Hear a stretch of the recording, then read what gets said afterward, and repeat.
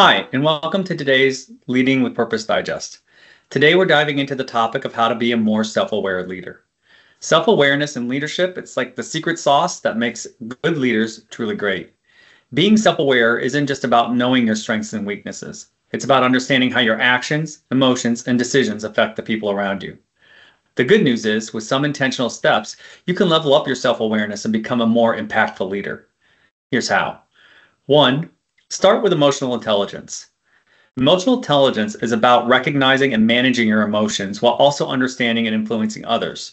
It has 4 parts: self-awareness, self-management, social awareness, and relationship management. Being self-aware means really knowing yourself, your strengths, blind spots, emotions, and what drives you. Why does this matter? Because when you understand your emotional triggers and motivations, you can navigate challenges and make decisions with authenticity and clarity. It's like having a superpower for leadership. 2, ask for feedback and use it. Want to know how others want to see your leadership? Ask them.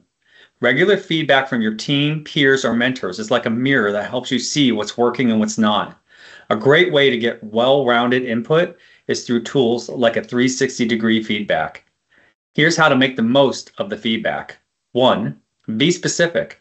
Instead of asking, "How am I doing?" try, "How did I handle that meeting?" 2, listen without defensiveness.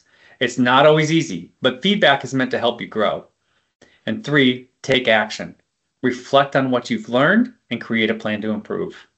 3, take time to reflect. Reflection is where growth happens. Set aside a few minutes daily or weekly to think about your experiences, decisions, and interactions. A leadership journal can be a great tool for capturing your thoughts.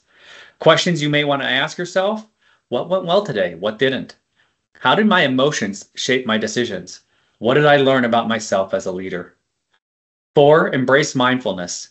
Might sound a bit trendy, but it is a game changer. It's all about staying present and aware of your thoughts and feelings. Practices like meditation, deep breathing, or even a mindful walk can help you tune into yourself.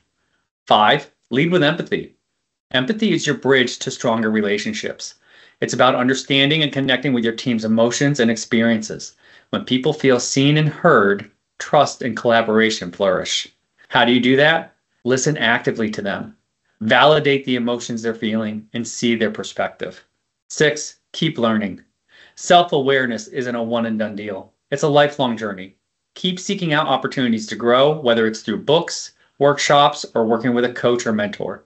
Some professional tips are to pick up some books on leadership and emotional intelligence to gain fresh insights, or partner with a coach or mentor who can offer guidance and honest feedback.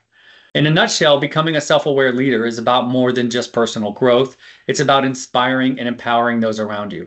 When you invest in understanding yourself, you'll naturally build stronger connections, make better decisions, and create a positive, productive culture. Start small, stay curious, and embrace the journey. Your leadership and your team will thank you. Please check out this blog and other services we offer at www.dameleadership.com. And as always, we look for tools to help you become a better, more purposeful leader. Thank you.